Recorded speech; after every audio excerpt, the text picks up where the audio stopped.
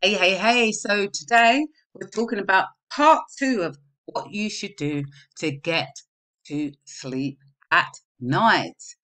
So, if you don't already know me, I'm Jackie Grant, healthy hormone lifestyle advocate and founder of We Grant Fitness and Health.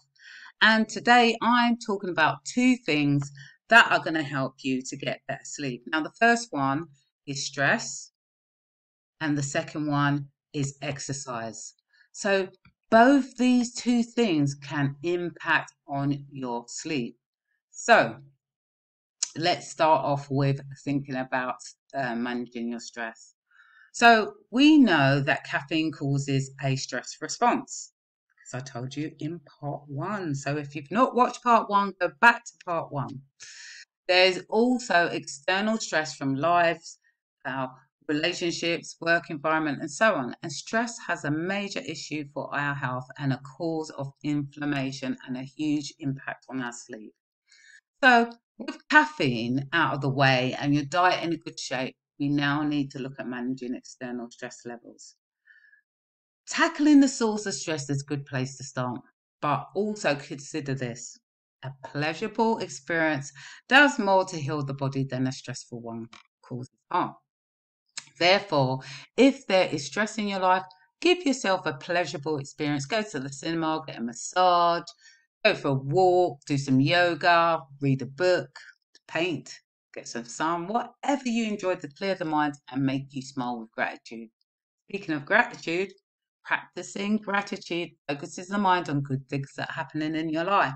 And if you can start your day with a positive thought, this will set you up for a positive day. I've been using the 5 minute journal for some 3 years now. For me, it's a super quick fix to bring my thoughts of gratitude to the surface, along with focus of my day and a reminder of all I can achieve. Meditation is highly effective for releasing that stress, as it's a lot to do with the mind and thoughts spinning uncontrollably in your head. Meditation enables you to clear your mind, gives you some headspace, and restores that feeling of calm.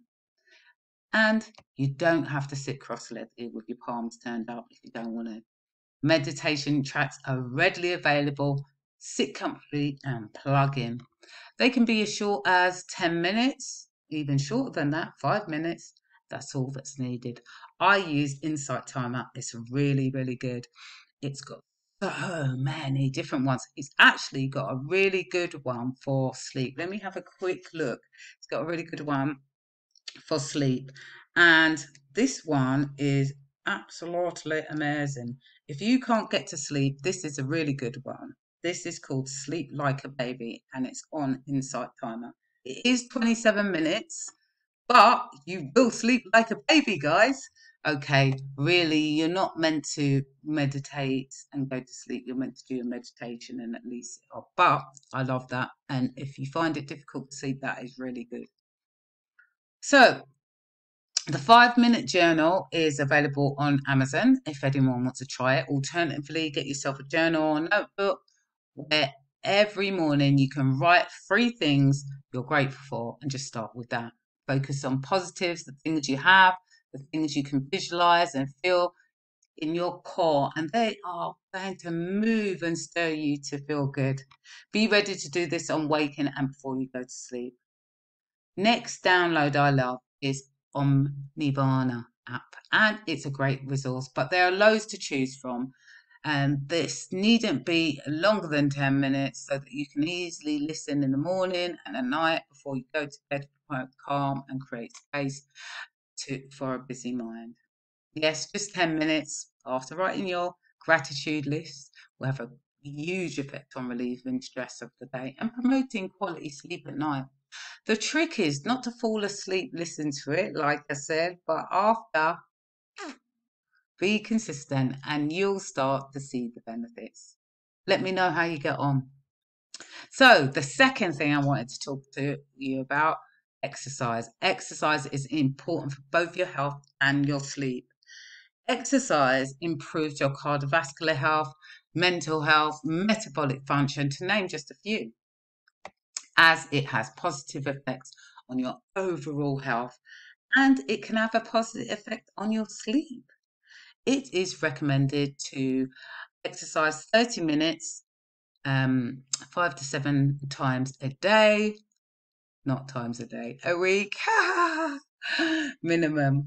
But if you want to lose weight, it's really double that. So it's at least 5 days, 1 hour, 300 minutes a week. So we are born to move, guys. So the type of exercise is important too. Walk, run, cycle, swim, they're all effective cardiac activities, and the list goes on. But what I want you to do, and what I do with my clients, is we just build a movement menu. What things do you love doing? What things do you want to do? What things that you've done in the past that you might want to take up again? Just think about, your own movement menu. Yeah, what you love doing, because it's not all about going to the gym. It's not all about exercising in groups. It's all about whatever way you find to move that's best for you. So, if you are going to add some cardio into your week, it's really great to add 2 or 3 times high intensity workouts with weights, which will boost your burning hormones and improve bone density and strength. And really important, especially for the perimenopausal phase of your life, to protect against osteoporosis. The best time to exercise for highest hormone activity which is for testosterone and hormone growth, human growth hormone, is around 4 o'clock in the afternoon. But any exercise at any time of the day is great. So it's better for fat burning in terms of 4 o'clock. What's the time now? No, joking. Remember though, exercise is stress to the body, so keep it hard and short. Equally, and especially for the menopausal woman, leisurely exercise is also important. So leisurely walks, yoga, Pilates are all beneficial to promote relaxation and reduce stress. Exercise produces natural endorphins and our happy hormones. So if after a workout you are buzzing, just make sure you don't leave it too close to bedtime, or else it might disrupt you getting off to sleep. That being said, it is great tonic for inducing quality sleep, so a must to include in your day.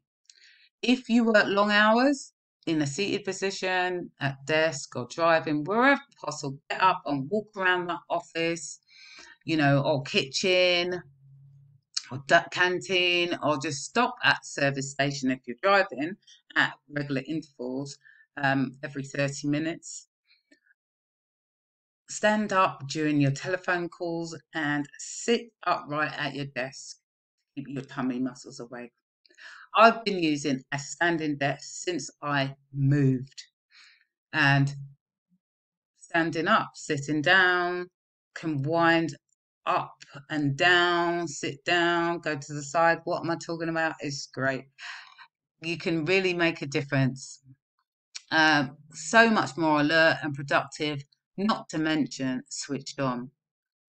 Walking to the train station or bus stop, walking to the shops at lunchtime, taking the stairs instead of the lift, taking the escalators if you're going to work, all these things add to your daily activities. So now, if you've not already, add exercise to your daily plan. It will really, really help, especially for your sleep.